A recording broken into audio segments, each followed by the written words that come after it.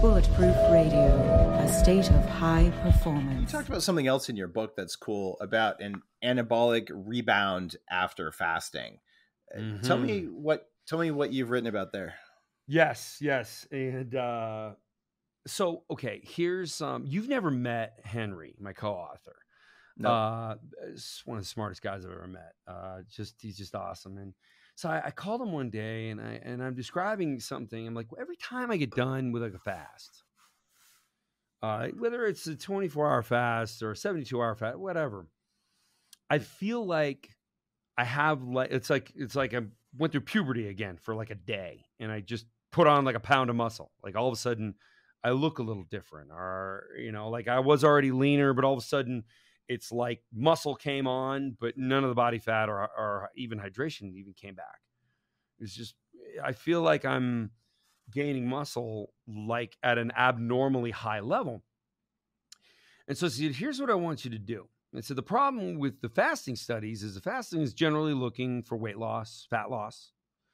It's checking hydration, but it's also, they're looking at body composition. So if somebody gains muscle in an abnormal way, it'll be recorded, but it probably won't be in the abstract. So what I want you to do is read the discussion section.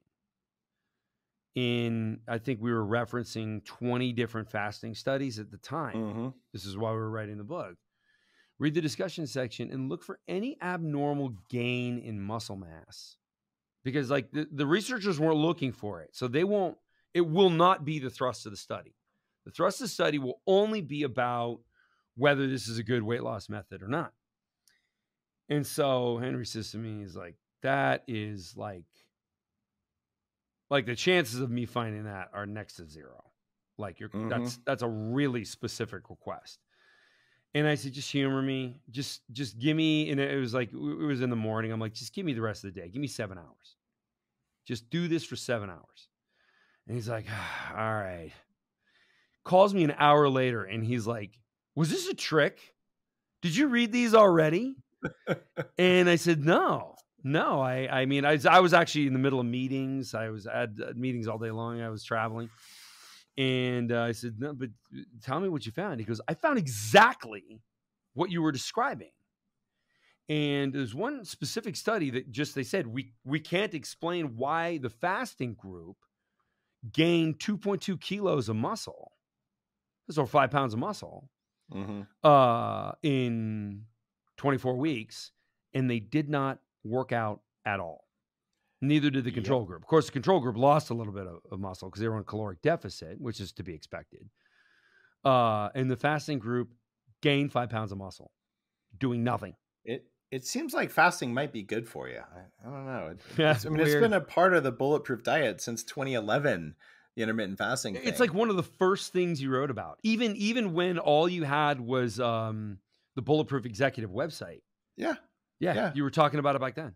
Because it was one of those things where I was seeing those results where I was feeling better, my muscle composition, and I was getting, like, I had abs for the first time, even though I'd done Atkins and I'd tried paleo and all that stuff, and I wasn't getting the results. It's like, just don't have breakfast already. It's not that hard. And I love it that fasting has enough studies now that, it's very hard to argue with the fact that fasting has metabolic effects. People say it doesn't.